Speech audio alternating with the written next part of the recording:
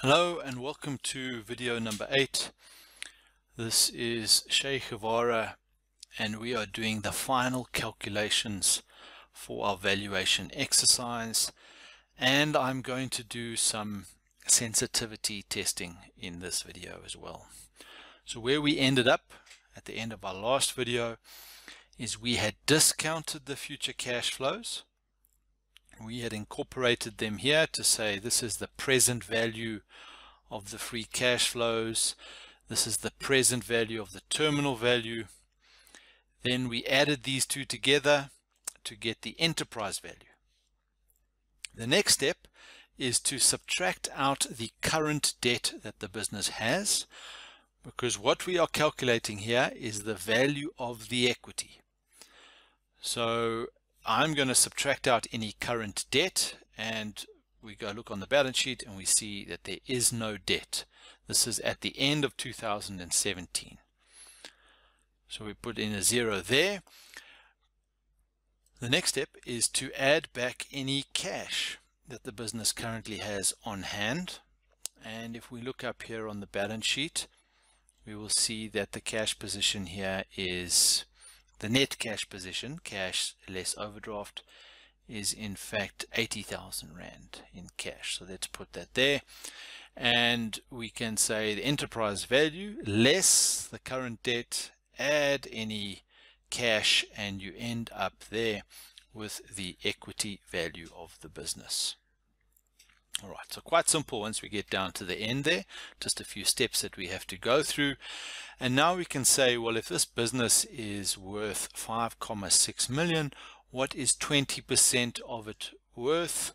And we can take the decimal places out. We don't need that. We can see that 20% of the business is worth 1,131,000. To remind you, we need to go back to the case study. And let's put that in here. It says here a venture capitalist offers you 1 million for a 20% stake in your business.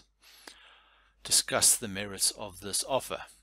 So it turns out that 1 million being offered for this business is, on the basis of this data, seems like fair value.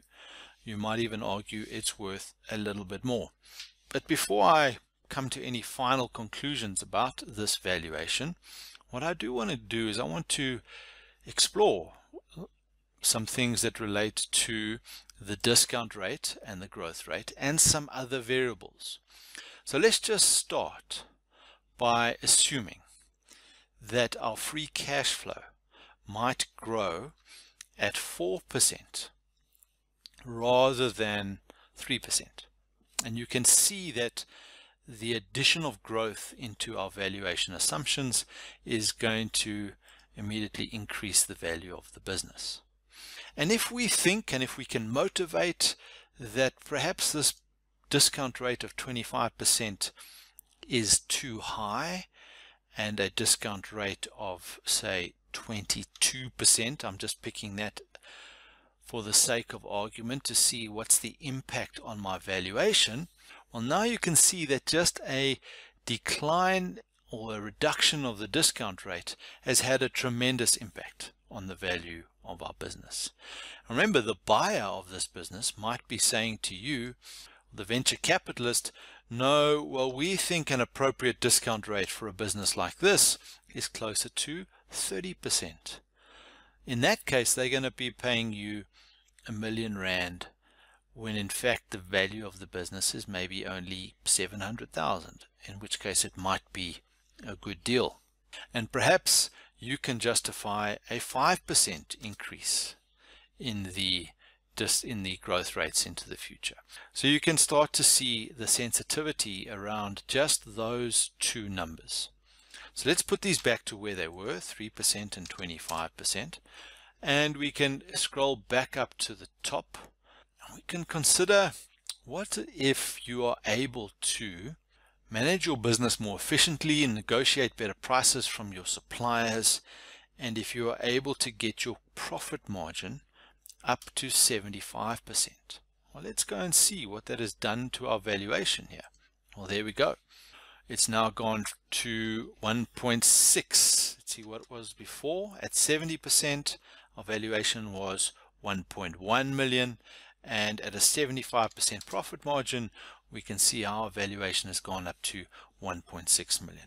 And immediately you can see the sensitivity of our valuation model to just a couple of inputs.